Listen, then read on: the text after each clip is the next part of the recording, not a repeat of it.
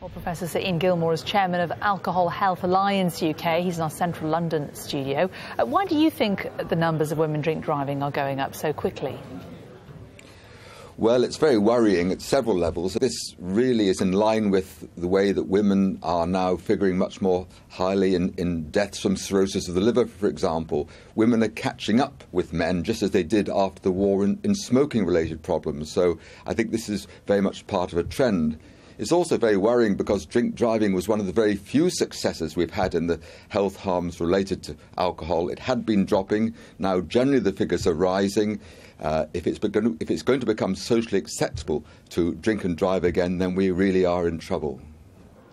17% of women who are caught, 17% of people caught drink driving are women. That, of course, still leaves 83% of men. They're the real problem with drink driving, aren't they? Why is the message, after all these years, still not getting across to all people in the population that drink driving is unacceptable? Well, there are many reasons, but I think we mustn't forget that there are 1.5 million dependent drinkers. That's alcoholics in common parlance in this country. And many of those feel they need to drive for their work or collecting children or whatever, but they also need to drink. And I think we have to get really much tougher with random testing, with putting more resources into roadside testing, but also considering whether the people who are caught actually have a problem with addiction and need funneled into proper treatment. A lot anecdotally that we hear about with people who get caught drink driving say they didn't realise they were over the limit. How much of a problem is the actual pub trade? Can we lay the blame at them, the fact that when you go in and ask for a glass of wine, you're given, something that's not far off a bucket of wine? That people just don't really seem to be aware of actually the amount they're consuming? Well, certainly we know that glasses are getting larger and drinks are getting stronger. But that doesn't take away from the fact it isn't a very difficult message that any alcohol impairs your driving performance. It slows down your reaction time. And I think we have to be moving towards zero tolerance.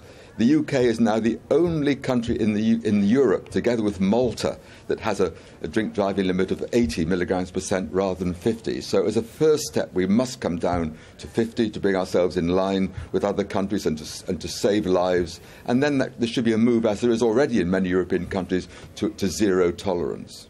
If it did go down from 80 to 50, what would that mean? What would be the safe amount that you could drink before you could get behind the wheel?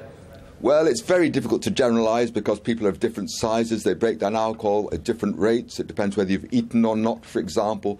But in general terms, it would not be safe to have more than one standard drink before taking the wheel of a car if you had a level of 50. 80 is a grey area, maybe 2 drinks, in some people, maybe not in others. And I think it would bring us into line with other countries, but also clarify one drink, one standard drink, and I don't mean a third of a bottle of wine in a large glass, one standard drink, no more.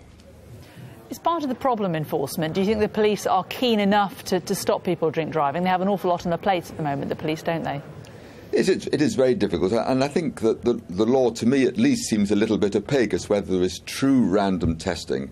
Those countries that have brought in a lower drink driving limit and really policed it very hard with random testing have actually not just brought down deaths from drink driving, they've brought down alcohol-related harm in other areas. So it really does work, but it needs to be policed properly, it needs to be enforced, and I think that's where we can make some progress.